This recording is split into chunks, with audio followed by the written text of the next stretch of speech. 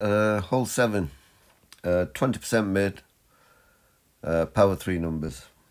And basically start with the navigator, 5.5 backspin, 1 right spin, swap to a Kingmaker or a Kingslayer, whatever.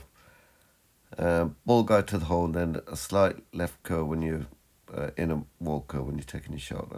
You'll see what I mean in a moment. So basically start with the navigator. I'll show you 2 replays. One didn't go so well, but you'll see why. So 5.5 back, 1 right, swap the ball here, I swap to a Kingmaker. Ball guide to the hole, and you want the inner green ring right in the centre of the rough.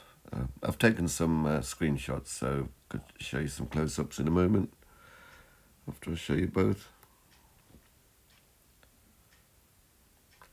And then I do pull down when adjusting. Like I said, 20% mid, power 3 numbers.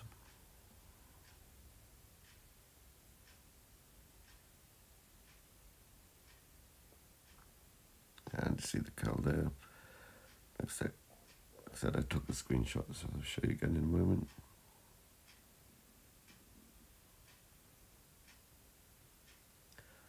And see that hits that right in the middle of the rough. And unfortunately, I was playing with myself in practice now. Doesn't go so well here. Put 5.5 back, 1 right. And I think I should have had the inner green ring a little bit more further up. I think I had it too low down. There you see I pushed it back where I should have left it where it was. As you can see, the green ring is a bit closer to the bunker than I should have had it.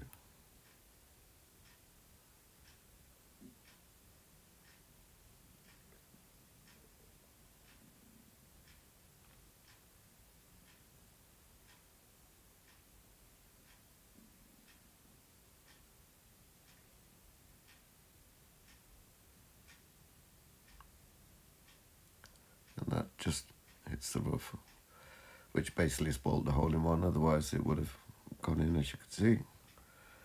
I'll just show you them close up. So basically that's how the ball guide looks to the hole with the inner green ring right in the middle of the rough, which you can see, 9 yards, slap bang in the middle of the hole. That's the amount of curl you want on the ball.